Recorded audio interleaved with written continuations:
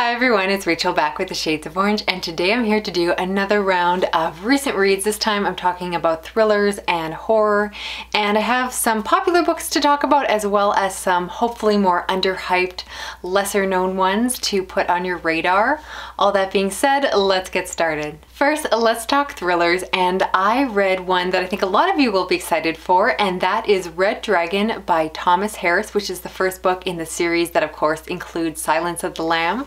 I have not watched any of the movies. I have not read Silence of the Lamb at the time of filming this, and I will say that I liked Red Dragon, which if you don't know is a thriller about a serial killer that is on the loose. There's a detective that has been called back from retirement in order to help track them down. This FBI agent was previously responsible for putting other serial killers in jail, particularly one who is known as Hannibal. He was known for his grisly and gruesome crimes, and so they're looking for this FBI agent to once again bring his expertise to the case and hopefully track down this man who is known as the Red Dragon. And I really like the setup of this one. So it almost reads like it's a sequel, and so I actually had to go back and double check the reading order of this series, but my understanding is everyone says to start with Red Dragon, because at the beginning of this you find out that this FBI agent has been scarred and has a lot of trauma from the experience of tracking down this killer, and it became very personal, and so he has this relationship or this connection to Hannibal. And so he has basically stepped down from being an FBI agent because of the aftermath of all the things that caused him to get to that point and get that serial killer in jail. And so he reluctantly goes back to the police force to assist in this case, but he does so, like I said, very reluctantly. And so I love the setup of that. I love this connection between Hannibal and this FBI agent, and there's a lot of suggestion that they're actually two sides of the same coin, that they're very similar, and the reason that the agent was able to catch Hannibal was because they are kind of the same person. So absolutely love the premise of this one.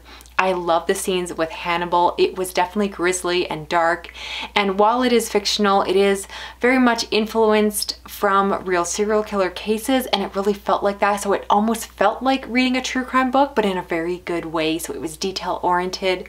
There was lots of talk of forensics and just different profiling, which I find absolutely fascinating. It's also very impressive that this book was written before all of that became so popular, and yeah, it was just very well done. But what didn't work as well for me was the actual serial case itself surrounding the Red Dragon, because I found Hannibal to be way more interesting than the Red Dragon, and I was actually kind of disappointed when I realized that Hannibal was not really in this one as much as I would have liked.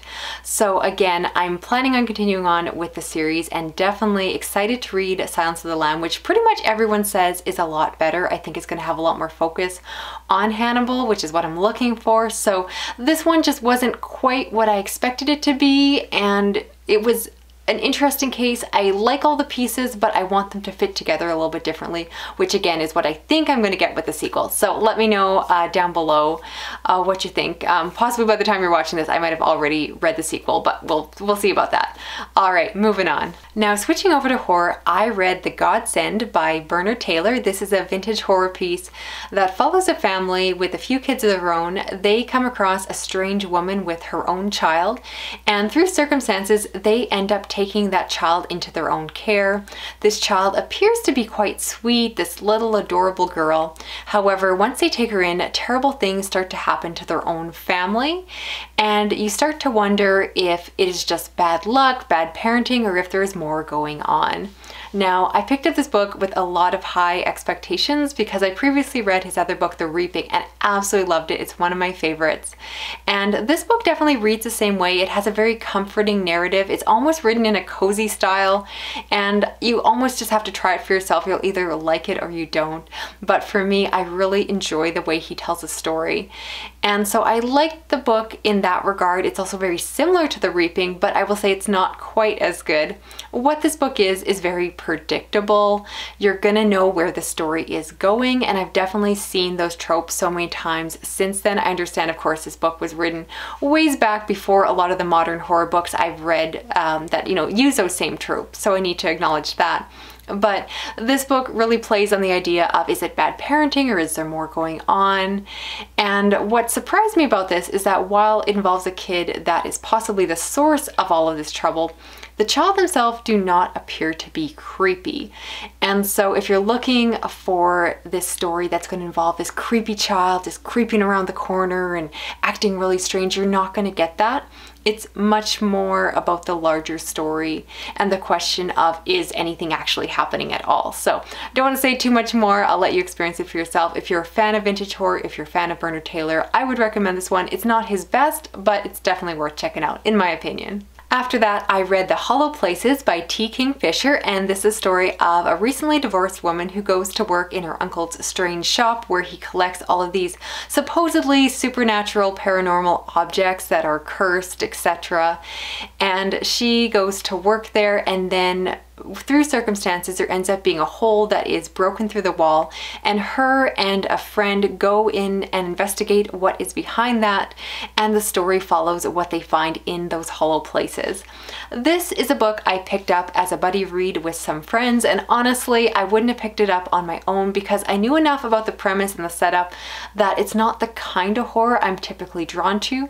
This felt very fantastical and actually read to me more like Portal fantasy, and what didn't work for me so much is that the narrative is very light and almost jolly. It's a bit satirical, and it's meant to be very funny. There are some good social commentary quotes that are kind of sprinkled throughout that I did find, you know, kind of made me smirk. But when I go into horror books, I typically am looking for a more serious story, and I didn't get that. I never worried for the characters and all the things that I'm looking for. So it's very much a case that this is not a bad book, but it's just not a book for me. So if you like the premise, if you've read the author before, absolutely go check them out. I'm not going to discourage anyone from doing so, but if you share my taste, this one might kind of miss the mark for you as well. From there, I picked up Closing Costs by Bracken MacLeod, and this is a book I received for review actually through NetGalley. And this one I was very excited to pick up because I've read the author before and really enjoyed them. The basic premise is that we follow a couple who are living in their new home. Something happens, the husband goes out, and while he's away, a man comes into the house and holds the woman hostage, and it is basically a home invasion story. And if you don't know, I really like home invasion stories, whether it be on screen or in books. I find the situation absolutely terrifying. I can always picture myself as the victims, and it just always gets my attention when I hear about a story like this. So I went in with really high expectations because, like I said, I've read the author before, and in the past I would describe him as a very good storyteller. He writes the kind of books that just keep me flipping the pages, and from the start of this book it very much started out well. I was intrigued, I was excited, I was worried for this woman who was getting tied up, and like I said, it was hitting all of my buzzwords when it comes to these kind of thriller horror books. But what didn't work for me was how the story progressed. So I don't want to give away too much, but you find out it's told over a few timelines, one being the present day when this is happening, but a lot of the story is actually told beforehand when they're in the process of buying the house, which is where the title of the book comes from.